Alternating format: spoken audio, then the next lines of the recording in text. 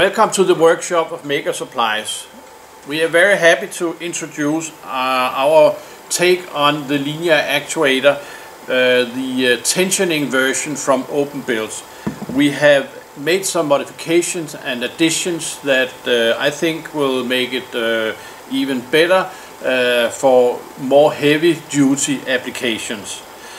First of all, we have added some spring discs here on the tensioning system, and you will later see Rasmus how he is applying them, but it is in order to remove this slight wobble that the tensioning knot tend to have. Secondly, we have designed a new gantry plate that allows the use of linear guides as the drive system. And also there is, but you can't see it, there's a spacer that will help us do the connection between the anti-backlash knot and the gantry plate. One detail of the gantry plate is that we have positioned holes on it so that you can actually take a second one, turn it 90 degrees, and then you attach the two so you can make an XY stage out of this system. So now I will leave the scene to Rasmus, and he will show you how to assemble this one step by step. So we'll start out by doing the first part of the manual. I've put all the components I need for this step in front of me, and now I'll start preparing the linear guides. What I like to do when preparing these is put them on the edge of the table like this, and grab the screws and the T-nuts.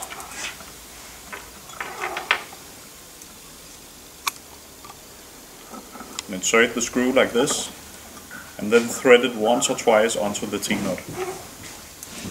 It will make it easier to slide it onto the C-beam later.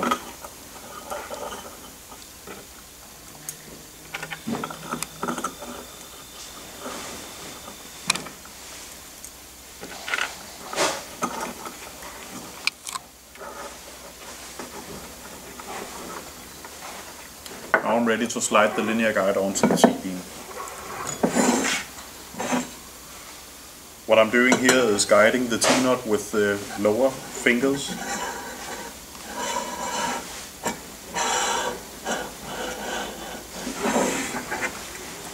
Now I'll center the linear guide on the C-beam. And now, to make sure it stays there, I will just lightly tighten this screw.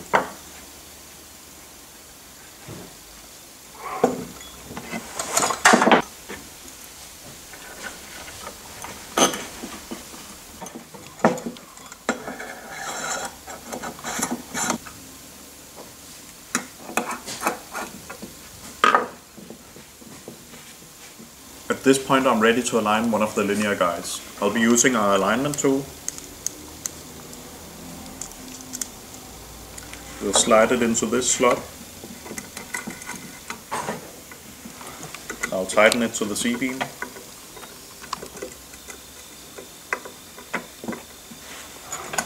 Now I'll loosen this screw. Just tighten it over here instead. This will just make it easier to ensure that the linear guide is centered on the C-beam. Now, while the linear guide is able to be moved back and forth, I will press it against the alignment tool and then tighten it. Now I can loosen this screw. And now I can move the alignment tool to the next screw.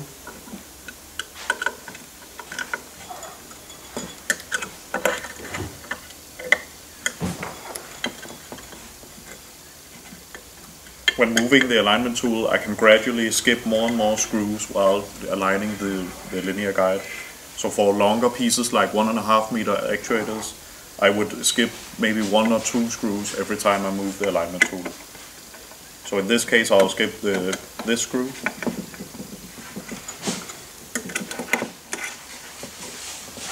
And now I can tighten it.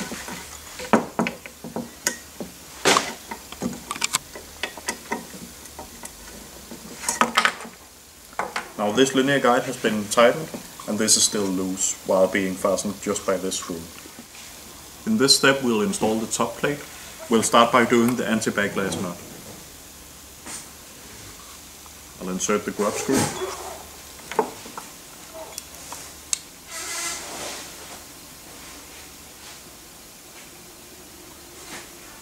And just before it hits, thread in the ACME rod. Now I can tighten the set screw until it goes backlash free with the ACME rod.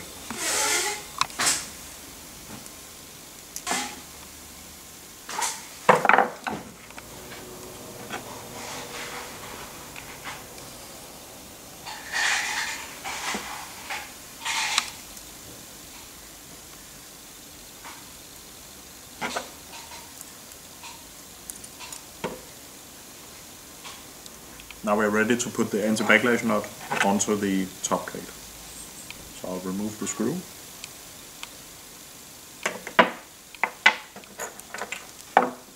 Then I'll insert these screws in the top holes.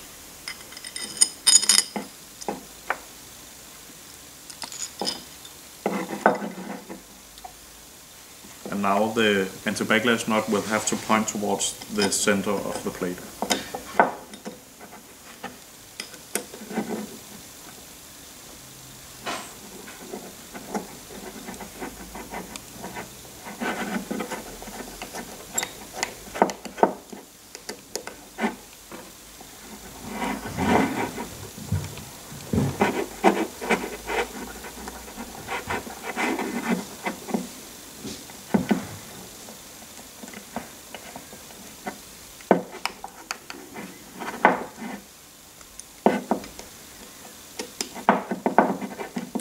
We won't tighten these up just yet, just to let the ACME screw align it. So it can move freely like this. Now we're ready to slide the linear guide blocks onto the linear guides. It's very important when working with these that the plastic piece stays inside at all times when it's not on the linear guide. So when we slide it onto the linear guide, we'll replace the plastic piece with the steel piece.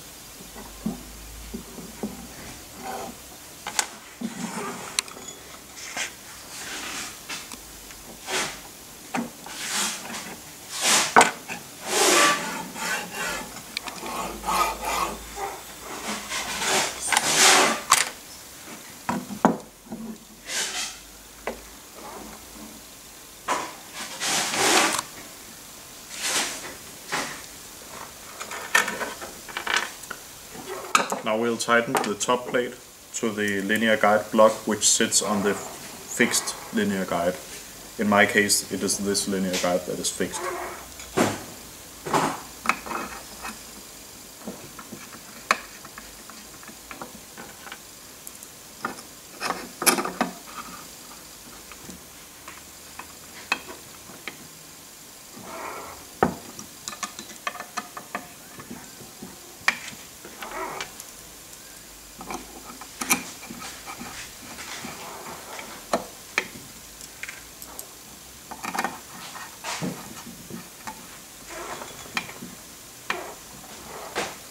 Now I'll insert these screws loosely.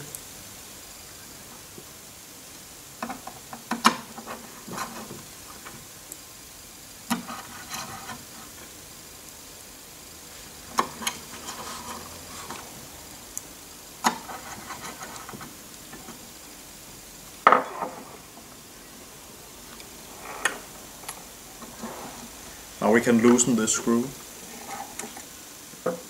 And we can let the top plate align everything.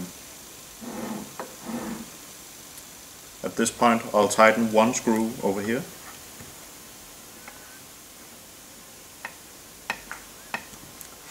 Now this distance is fixed and I can let the top plate align the other linear guide.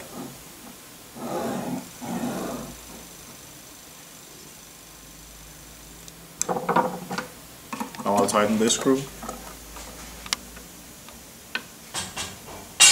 And I'll move the sub plate and I'll tighten the remaining screws on the linear guide.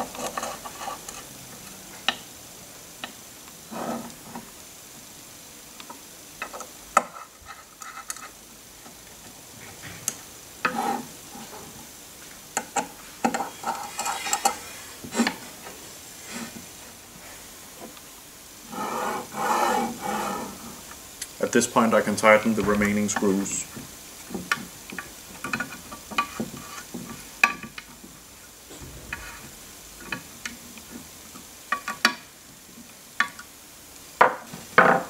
Now the top plate should be able to slide back and forth very smoothly, with no points where there is increased friction. Also remember, when moving this back and forth, be very careful to not slide the linear guide blocks beyond the edge of the linear guides. Now we are ready to install the lead screw. Sometimes these lead screws can have a tight tolerance against the bearings. So in this case, the bearing is a little tight on the lead screw and we'll have to sand it a bit. One of the techniques we use to do this is to put it in a drill.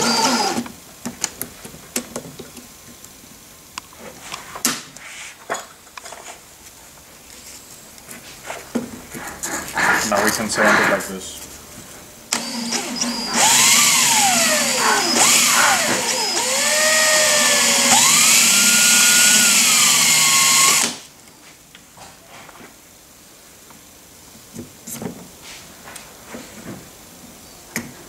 Now the bearing fits much better onto the lead screw. We'll do it for the other side as well.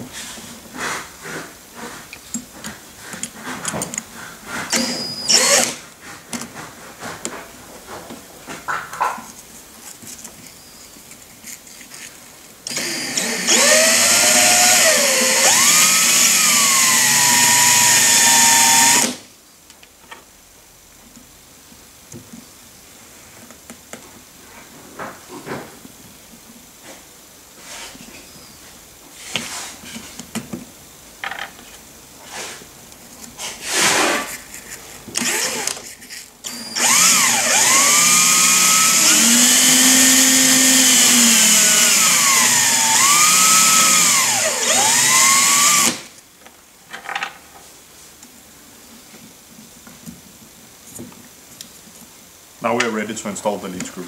Now we can start putting the bearings in the plates.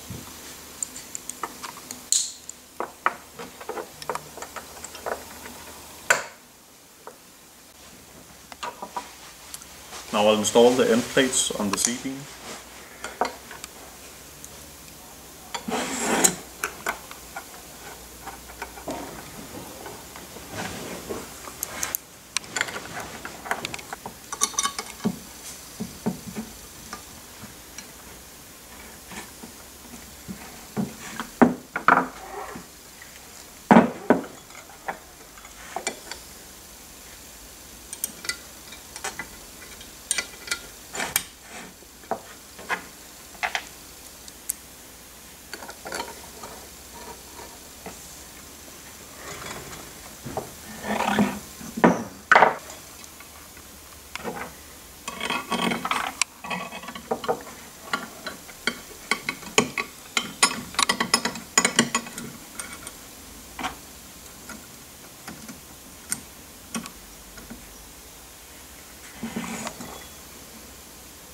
Now I can put on the thrust bearings.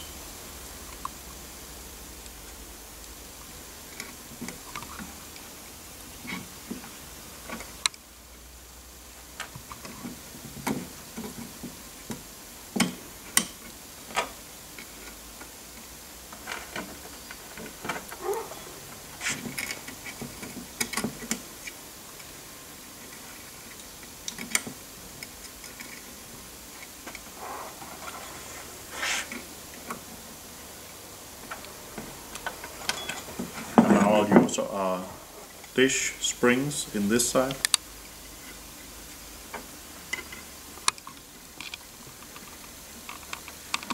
Now we're ready to tension the ACME screw. So I'll take my small screwdriver, I'll put it in the coupler and let it rest against the table. Now I can undo this screw.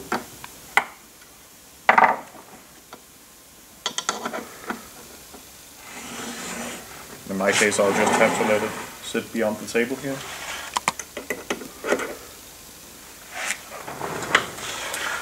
And now I'll tighten it until the dish springs are half compressed.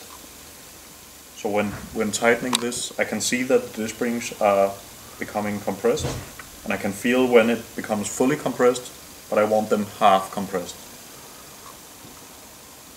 Now I'll tighten this set screw.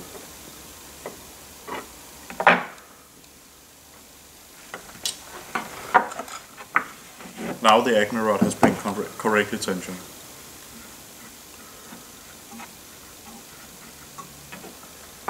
At this point we are ready to tighten the anti-backlash nut.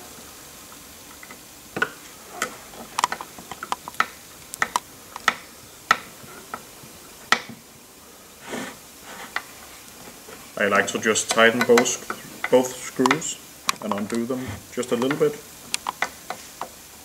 And then try to tighten them in a way so they don't pull the anti-backlash nut at an angle against the ACME rod.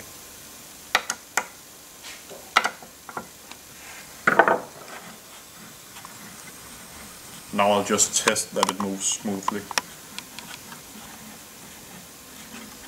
Now we're ready for the last part of the manual.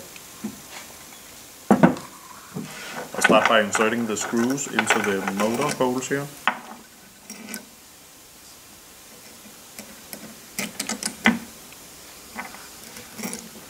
Then I'll slide on these spacers.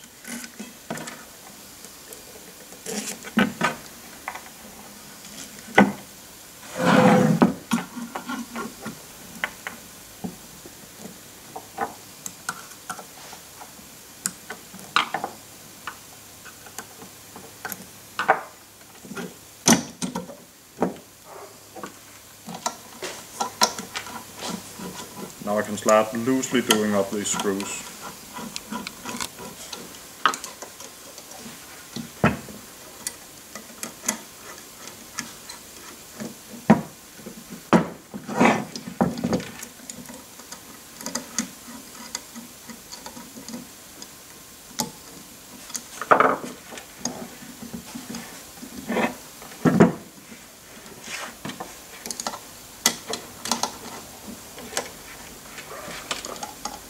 Now I'll tighten them.